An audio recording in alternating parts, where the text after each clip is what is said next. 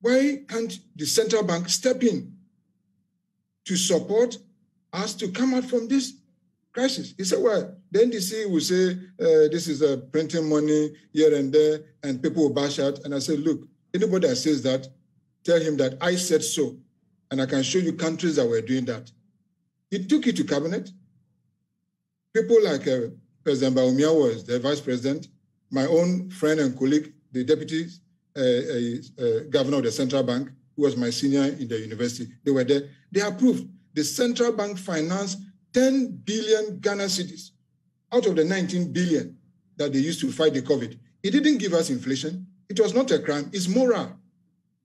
That 10 billion Ghana cedi is about 1.5 billion US dollars, far more than IMF gave us when we went to IMF for the standard credit facility of $900 million for 3 years. That's $300 million 1 year. If they are now trying to go back to IMF for 2 billion US dollars, I am saying that the central bank can finance about $1 trillion US dollars. Okay. And depending on how it is spent, it should not cause us inflation. That can fix our roads, create the industries, employ the youth on the street. It should not be IMF be the solution. They will not give us anything that can change Ghana in 10 years.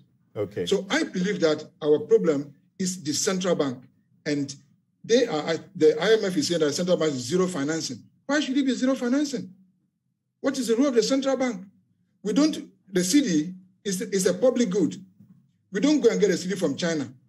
The cedi is printed by Ghana. So if Ghanaians are unemployed, go to 37 hospital. I was there yesterday. No beds. Go to Kolebu. No beds. People are dying. Maternal mortality.